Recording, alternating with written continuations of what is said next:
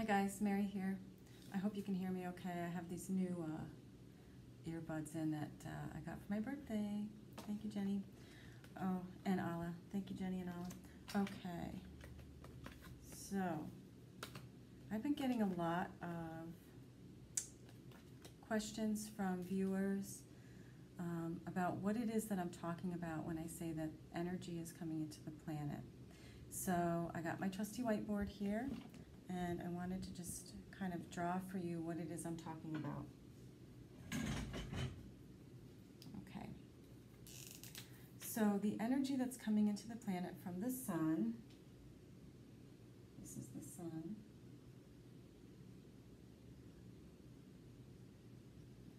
it's my sun, and then the energy is coming from the great central sun.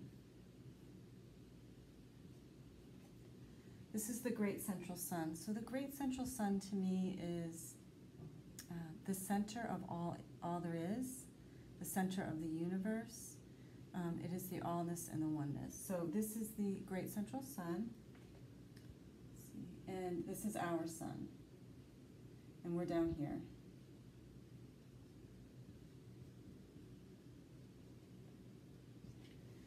Okay, so normally the energy that normally comes into the planet is a very slow energy, so it would look something like this.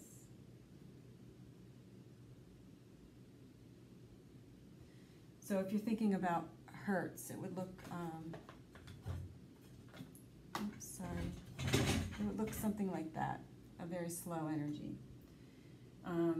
But what the energy is like now is very fast energy, so it's more like this.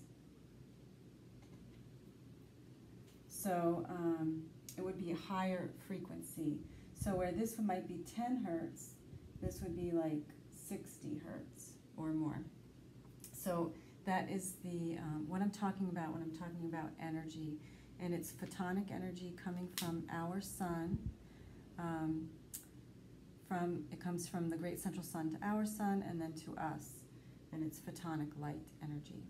So we are moving into our light bodies as humans on the planet, and because this energy is coming in and our bodies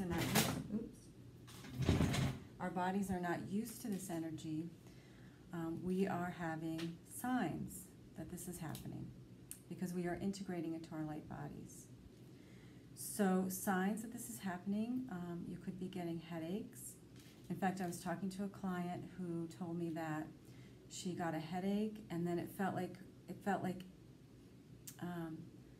her head was expanding, and she felt like, you know, it could blow. It was just so much pressure on her head. Now, it didn't last long, maybe a minute or two, but if you don't know what's going on, it could be disconcerting. Now, I want to just put out there as a caveat, if you feel like something's not right, if you feel like you need medical attention, absolutely go to the doctor or the ER or whatever.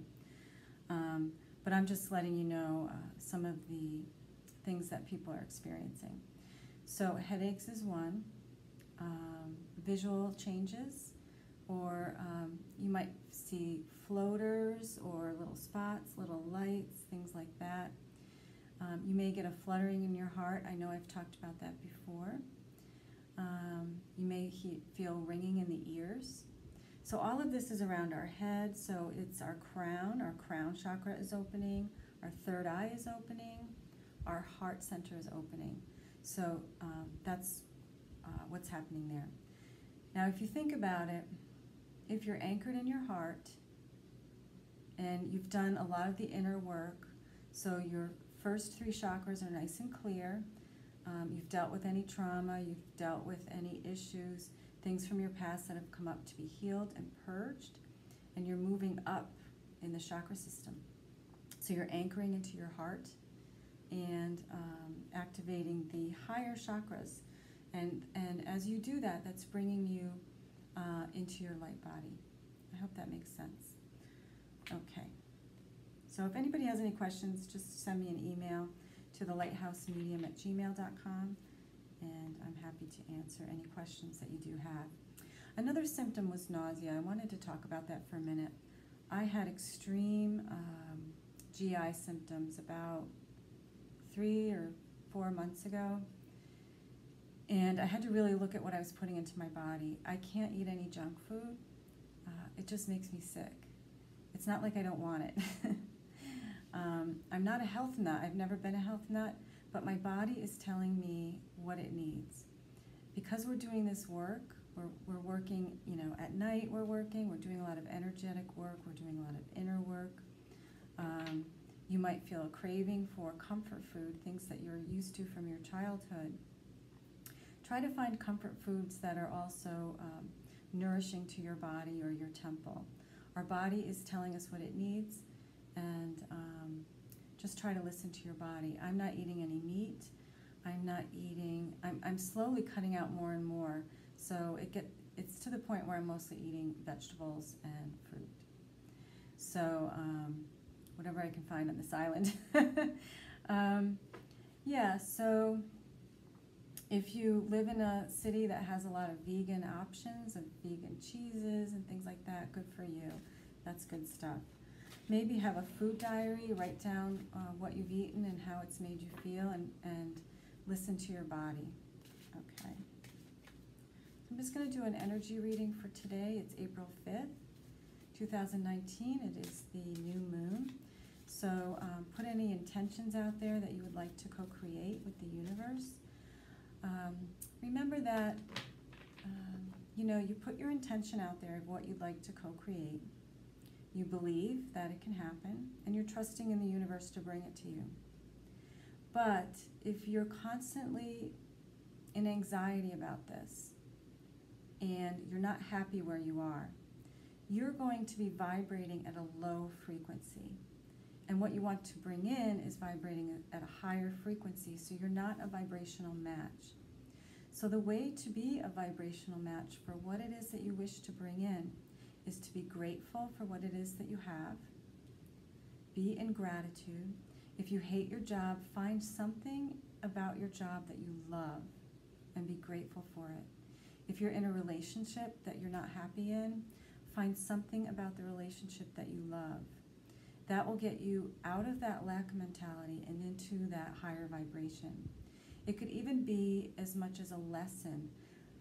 This job, I hate this job, but oh, it's taught me so much. It's taught me what I don't want, and it's taught me what I want to be.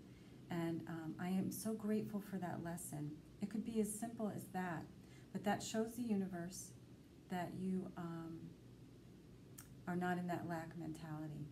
So try not to look too externally for things outside of you, and go within. All the answers are really within your heart. But definitely increase your vibration through gratitude and love.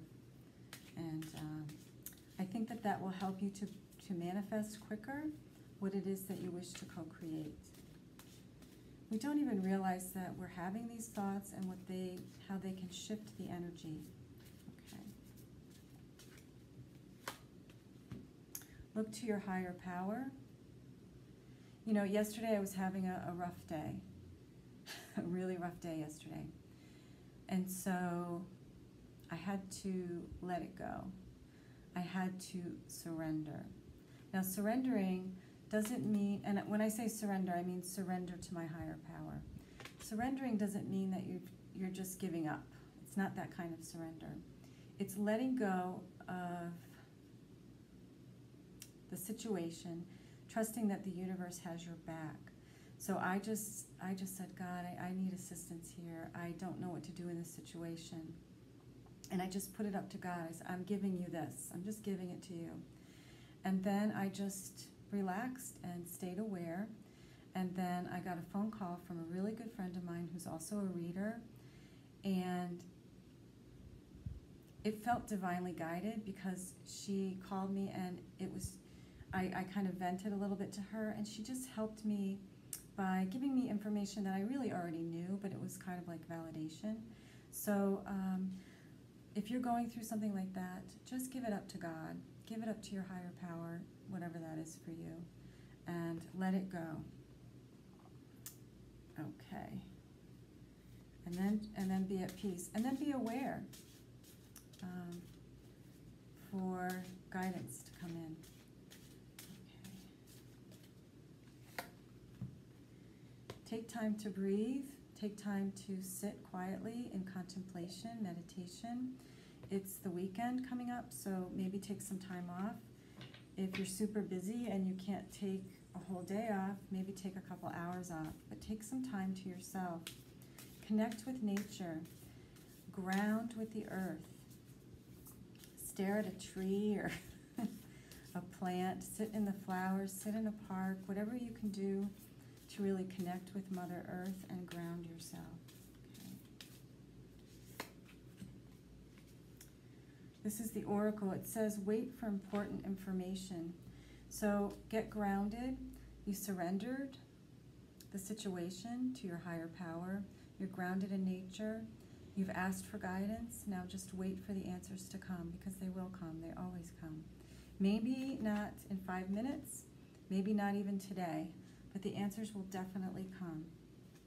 Just trust in that and listen. You have to listen. You have to go within, and you have to turn off the noise.